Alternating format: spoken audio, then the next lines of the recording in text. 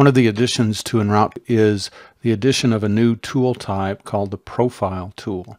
So if I get in here, you can see that I have a tool here called the Amana RC2490, and it has a profile defined that defines the shape of the tool. So this is handy in terms of using ogee or beading tools that are used commonly in woodworking applications, and now the ability to define those within EnRoute. And the nice thing about it is that you can do it relatively simply within EnRoute using an EnRoute drawing as the way to define the shape of the tool. So in this case, I've defined a profile that I'm going to save in a drawing, and then I can import that drawing and use that to define the tool. So let's try that. I'm going to get out of that drawing, get into a new drawing, and in this case what I'm going to do is I'm going to import a DXF file, and this happens to be a DXF file that I've downloaded from the Amana site that's available. So it uses the drawing elements that they've defined for their tool, which makes it really handy. So in this case, I'm just going to take the part that I'm interested in and move that off to the side, and I'll get rid of this extra stuff.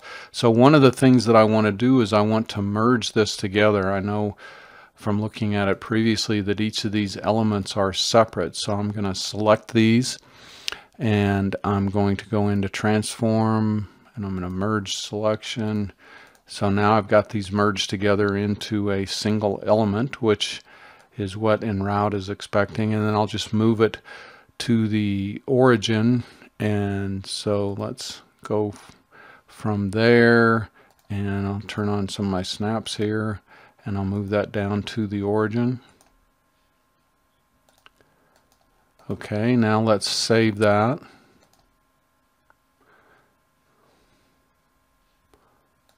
And I'm going to save that as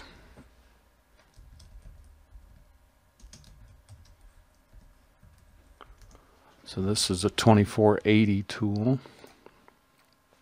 Okay, so now I don't need to have that in my drawing, so I'll just close it just to make it clear what we're doing here. And I'm going to get into the tool, and I'm going to say that I want to create a new tool, and I'm going to create a profile tool.